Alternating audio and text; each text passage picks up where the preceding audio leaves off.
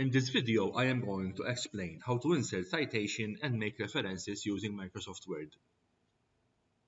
Let's say that we want to quote this phrase from a particular book.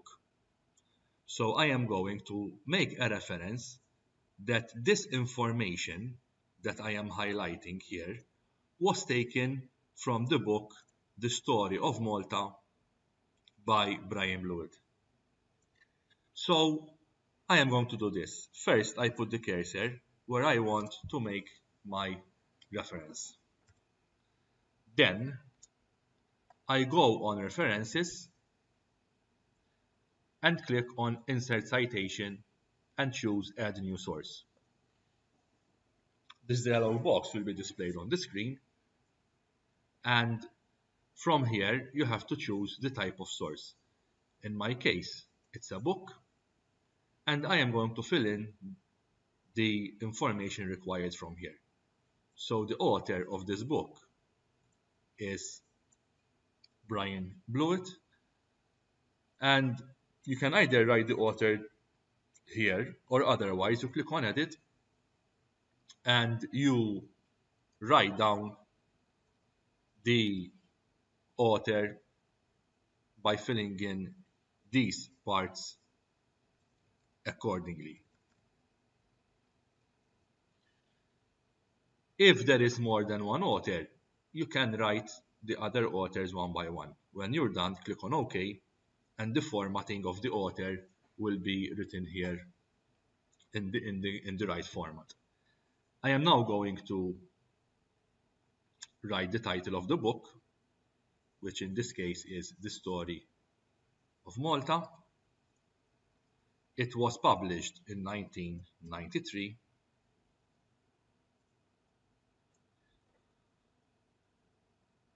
The publisher is Progress Press, and the city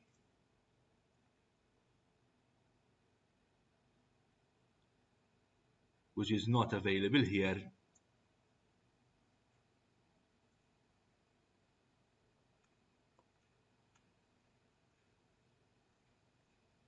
the city is not available, so I am going to leave it empty. When you're done from filling in the required information, click on OK, and here you will get the reference. Now, references and citations can be written in different formats, and you can change the format from here, from this drop-down menu here. So if you want, for example, IEEE, you will get the IEEE version. If you prefer the Harvard version, you will get the Harvard version. Let's say you want to also make a reference to the same piece of literature here. This time you don't have to write again the information. All you have to do is to click on Insert Citation and find the citation from there. When you are done, in order to generate the bibliography, you can do this. I'm going to write the title Bibliography or References or whatever you want to call it. I am going to put the index in the next page, and to render the bibliography, I'm going to go on References and I'm going to click on Bibliography. You can choose one of these, but since I have already included the title, I am going to click on Insert Bibliography, and here you will get the bibliography. This, obviously, in this case, we only have one citation. However, if you are doing a dissertation, a thesis, a professional document, or whatever, usually you will have more than one reference, so those will all be written here.